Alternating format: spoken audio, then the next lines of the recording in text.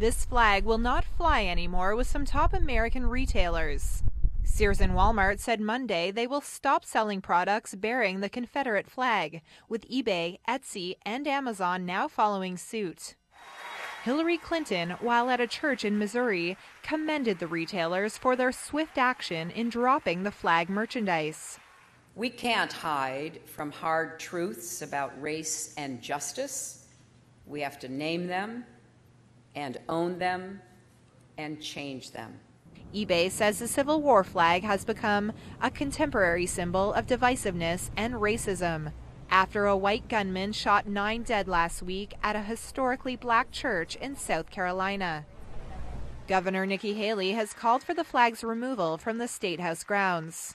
This is a moment in which we can say that that flag, while an integral part of our past, does not represent the future of our great state. The flag still maintains a presence on eBay's marketplace, but a spokesman says the company will block new listings and begin notifying sellers who have current listings with the flag. It was originally used as a Civil War battle flag by the 7 slave states that broke away from the Union in 1861.